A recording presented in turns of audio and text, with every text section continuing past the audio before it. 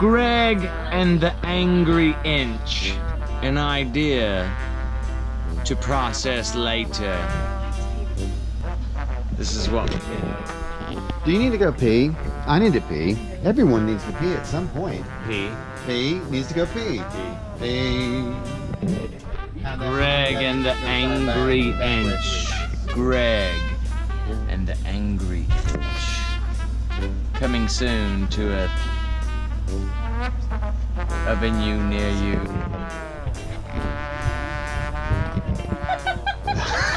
The whole premise of it, I'm about to tell you. Okay.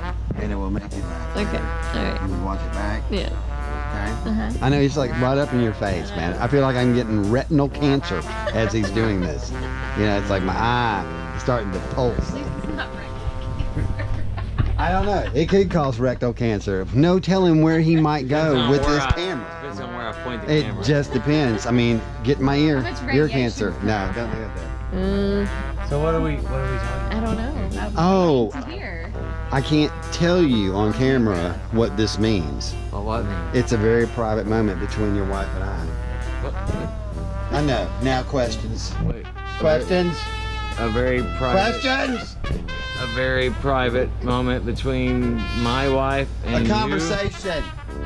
All right, go ahead. I'm not listening. Anyway, the whole Angry Inch thing is off of a movie. Like, I don't know, 15, 20 years ago. It was something in the Angry Inch. And he was mad. He was like in this rock group. He was mad because literally his genitalia was 1 inch. So he wanted to become a female. That's what I was going to tell you in private since nobody's listening. So when he went back earlier and said, Greg and the Angry Inch, you'd know what I was talking about. Does he know about this? Now, he might have to tell him about it. Do you know about this movie? I never heard about it before in my life. This is something I would only expect Scott to know about. So, anyway. Thank you. This has been another edition of The Greg Show. A great edition. I'm going to post this, yes. Raw and unedited. Maybe edited with some rock and roll music or reggae or whatever I'm feeling for the clip. Just Greg's Angry Inch.